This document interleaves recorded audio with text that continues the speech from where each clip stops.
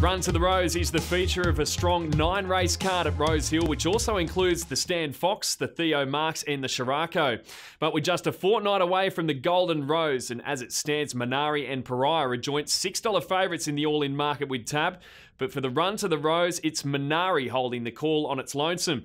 Punters have been keen all week on Gerald Ryan's colt, with Josh Parr to negotiate the widest draw.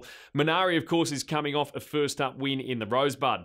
Pariah also won fresh in the San Domenico from Chauffeur, which was impressive late.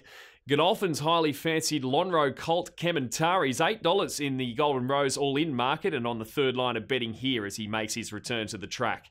Siege of Quebec should lead them up and was just overrun by Minari in the Rosebud.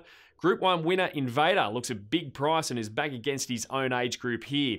Race 5 is the Group 2 Theo Marks over 1,300 metres. Quality race and a quality mare indeed begins her spring campaign for Chris Waller. She won the Australasian and Queensland Oaks last prep. Egg Tart, the best backed runner on the program as it stands, and is a Tab hot horse in a race where she comes up against the likes of stablemate Foxplay and the informed Deploy, but punters are firmly in the corner of Egg Tart. So that's race 5, number 6.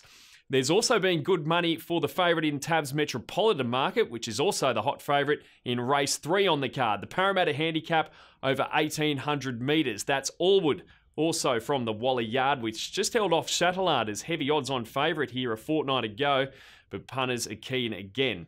So that's race 3, number 1, Allwood. Make sure you have a crack at the quaddie. The first leg is race 6. The pool's projected to get to around $600,000. In fact, September is Quaddie Fest at the Tab, so to check out all our spring offers, just go to the promotions page on the Tab app or at tab.com.au.